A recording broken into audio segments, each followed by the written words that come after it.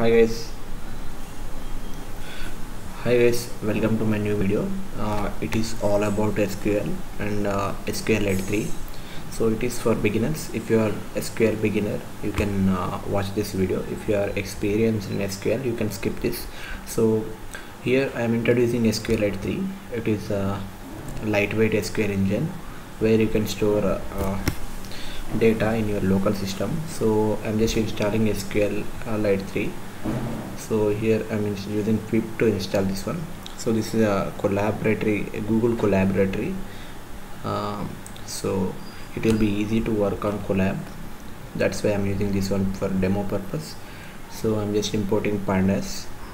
I think you are already familiar with the pandas library.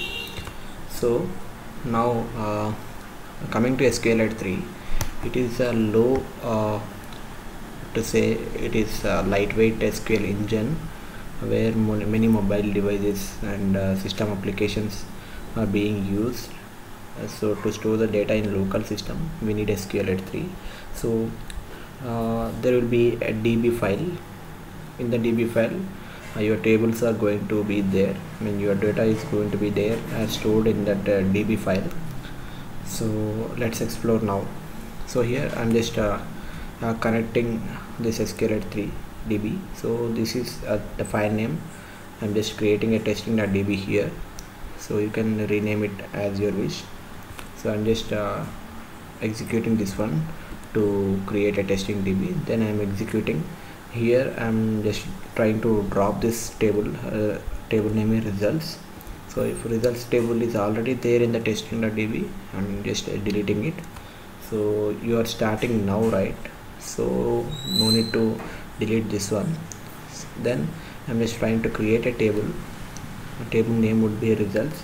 So in that table I need only these columns. Name, it will be in text format, date will be in date time format, mobile will be mobile number, so text format, and mail. So these are the 4 columns which I am going to create in my SQL table. So you can call it as schema. Then I'm just executing this one. So it will execute and it will create a table with these names. So let's run this one. Then I'm trying to connect to this DB. So simply there is no username password required to SQLite 3 because that provision is not there. So I'm just connecting this SQL DB. Okay, yeah. So now connected. So I'm just trying to add these 4 values to the table. So let's run this one, and then this is a simple query. Insert into results. Results will be our table name. So this is the column names of table: name, mobile, date, mail, which we already created here. So I'm just passing these variable values: name, mobile, date, mail. So the data will be coming from here. Now I'm just executing this command, and then I'm just using commit. So then the command will be completed here. So now data was inserted into table. Okay, so let's go to the next section. In this section I'm going to explain you about how to query our data. So now we loaded our data. Now I'm going to connect to my file. Then I'm just executing select star from results. So this is a regular SQL command. So this is a one way of querying data. I'm going to explain 2 ways. There are many ways, but let's explore only these 2 ways. So in the first method, we are going to get tuple type of data. So let's run this one. Yeah. So here you can see each row will be displayed as a tuple. So if you want to query the data in data frame format, you can use this one. So here I'm just writing the same command, same query. Let me change this one.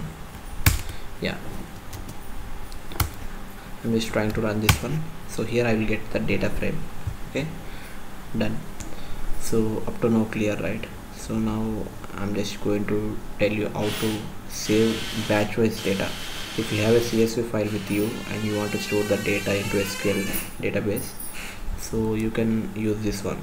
I'm just writing a simple function which will take name, mobile, mail, as parameters. Now then I'm going to connect to the DB, and then I'm inserting the values into DB. So this is the function. I can reuse the function below. So I'm just loading this data. This is the dummy CSV which I created. So dummy CSV will be looking like this. You can look at this data. So it is a dummy CSV file. So I'm going to store this data into our table. There are around 1000 values are there, 1039 I think. So I'm just simply using this function. I'm just displaying the data here. So dummy CSV is having these data, the 3 columns. So now simply I am going to test our function. This is the function.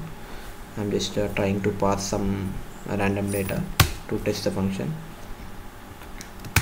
Okay, so now this data is inserted into this row, right? So it is working, our function is working. I'm just trying to run this function for entire data. Let me see the data shape of the data which we have. Data.shape. So our data is consisting of 1128 by 3. So I'm just trying to pass this data into database. Okay, it will take some time. Then I'm going to query the data.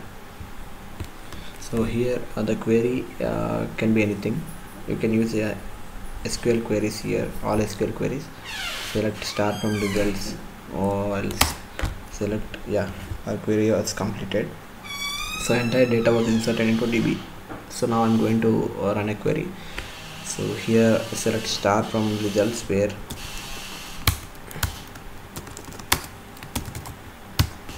name equal to just,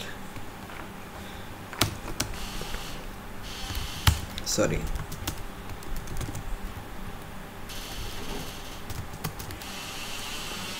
let me, yeah, okay, yeah. So now we can run this query. We'll get only 2 rows which are matching to this condition. So you can write any SQL query here. So this is all about SQL Lite 3 basics. So if you want to explore more, you can go to official SQL Lite 3 website. Here you can see these are the data types which we can store in SQL Lite 3.